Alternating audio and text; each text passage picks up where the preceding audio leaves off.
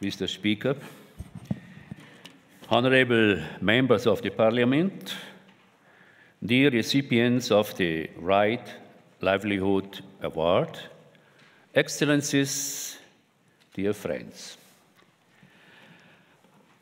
In the very special and unique moment, I traverse the Atlantic Ocean in thoughts and emotions.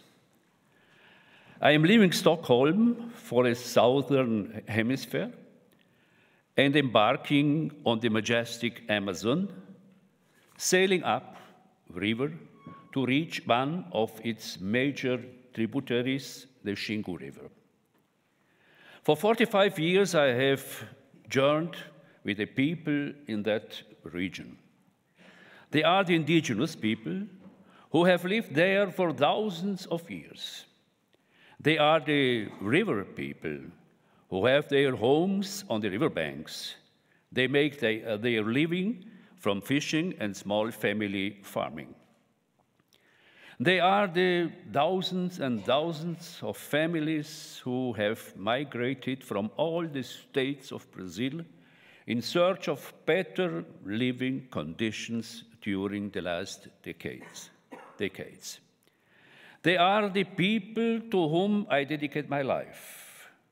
They are the people whom I love and I know. And they are the people who love me.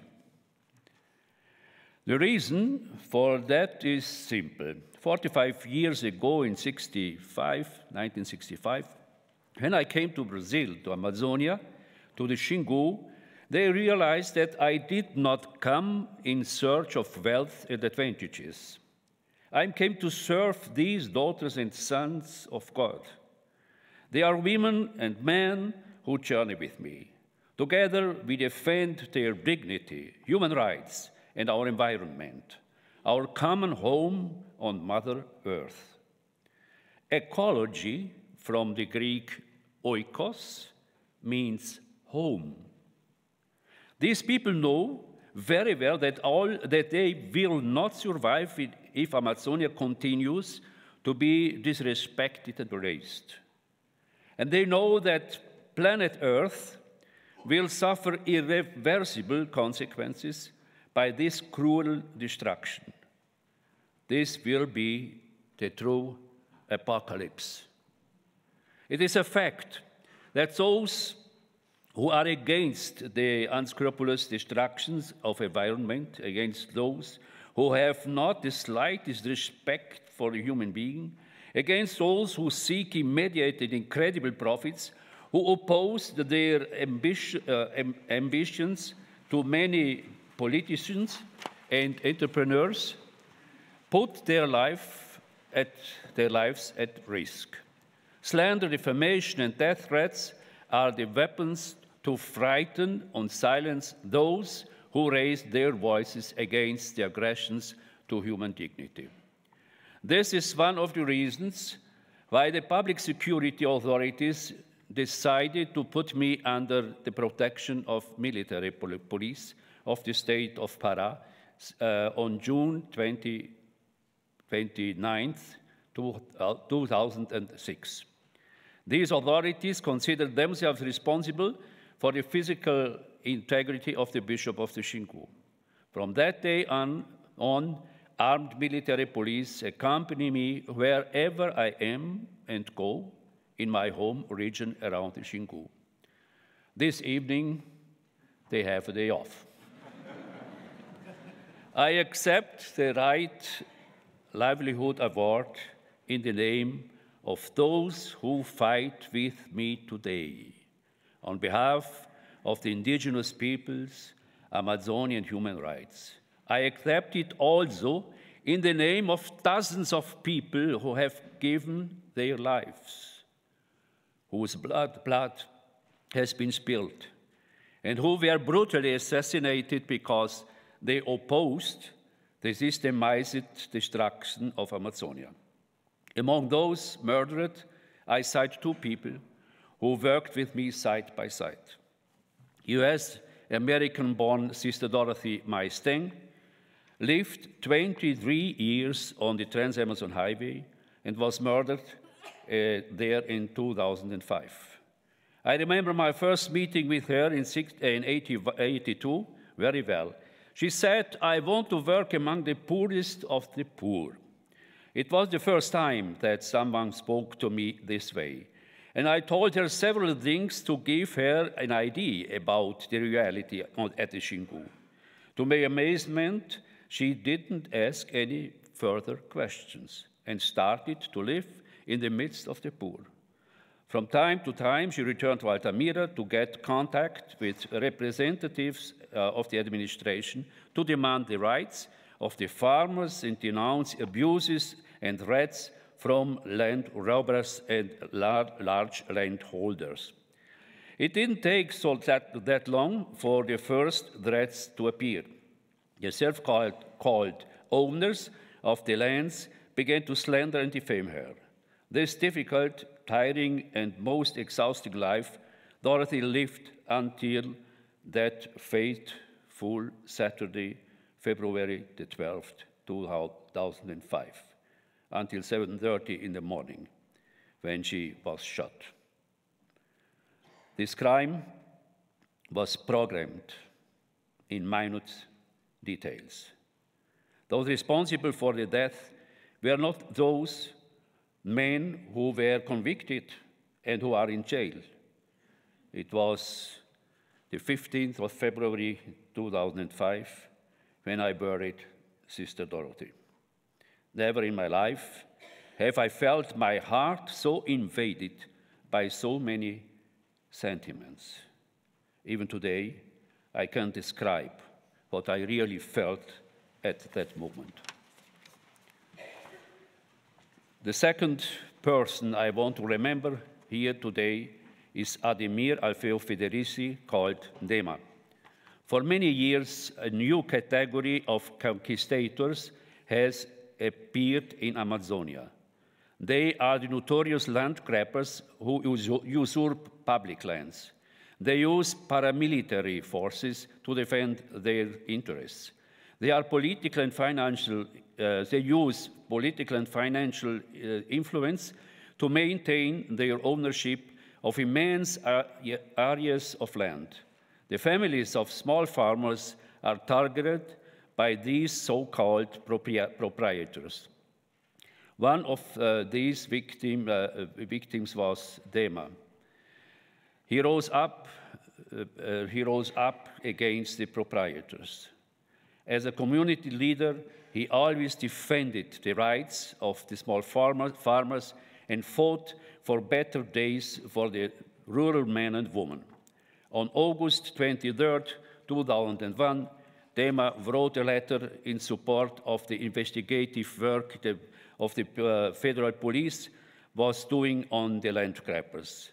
2 days later, he was brutally shot in his home in Altamira. He fell down in front of his wife, Maria da Peña. His last words were, "Maria, take care of our children." Then he passed away. Until today, the investigation of Dema's murder has not been completed. He was killed because he raised his voice against the hydroelectric project of Belo Monte. The Belo Monte project appears to be a sacrosanct, unquestionable, and assumes the air of being a veritable historical subject. Human beings, families, and communities are not longer protagonists of their own history. They were not heard. They were silenced before the project was planned and elaborated in Brasilia, a project that never took into consideration the legitimate rights and preoccupations of the population of the Xingu. All those who are quoting this project are immediately labeled as enemies of progress and against development. It's amazing that when we think of the size of Amazonia, a little more than half the size of the whole Brazil, that the principal problem has to do with the ownership, the possession, and use of land. A majority of the other problems have their roots in this principal problem. Rural violence is linked in the concentration of land ownership and the most shameful impunity with which the criminals are honored. They kill and nothing happens. If they are arrested, they will be released the next day. If they are convicted, they are circulating freely on the street on the next day. There is a lack of public policy that encourages the preservation of Amazonia. This gigantic biome, Amazonia, is unique and the biodiversity is exceptional. Nothing in the whole world exists that is comparable to the region, the marvel of God's creation. Brazil is responsible for the largest part of this biome, Amazonia. Another huge problem is the trafficking of human beings. Young people of both sexes are lured with promises of a better life and ample wages in the exterior. And they are caught in the international network of prostitution.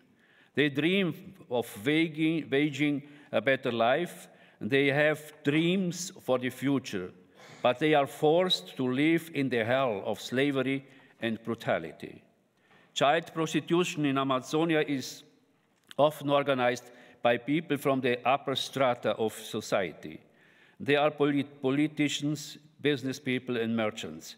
They lure, promise, use, and abuse, and nothing happens to these sexual criminals. Corruption is their language. This award has been given to me because of my commitment on behalf of the indigenous people, their human rights and dignity. I have always found a specific mission in defending these people, who are the survivors of centuries of massacres. In the decade of the 80s, in the context of the National Constitutional Assembly, we considered it our goal to implement indigenous rights in the federal constitution. It was essential to encourage the indigenous people's own leadership to assume their own protagonist action and to write their own story. We started to build an alliance between the indigenous people and organizations of the non-indigenous society. Tonight, I take the opportunity to all the international community's attention, to call the international community's attention to the pain, despair, and insecurity of the Guarani Kaiowá people in South Mato Grosso. The indigenous people are confined in small areas. Their young people see no prospect for the future, and the suicide rate among them is alarmingly high. Factory owners who use modern slave labor are treated like heroes by the official administration. I am totally worried about the violation against Guarani Kaiowá.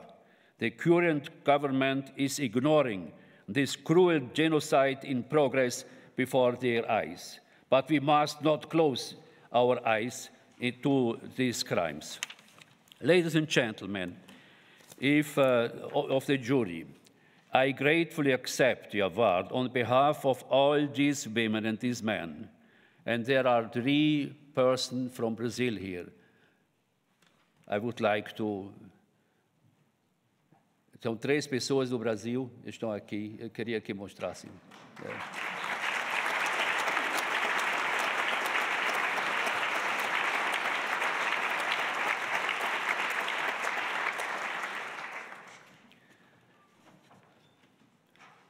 I would like to thank all those who have supported me during the last years and those who have proposed my work to the Right Livelihood Award jury.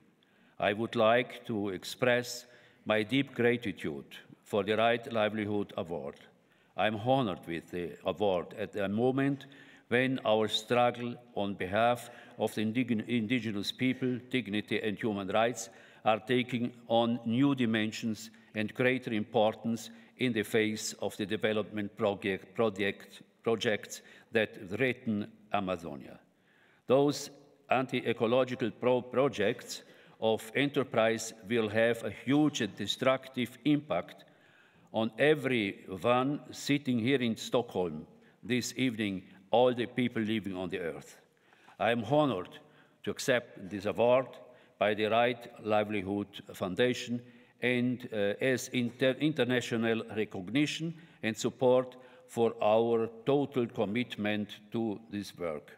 And I promise to continue for as long as God grants my life. Thank you very much, and God bless you.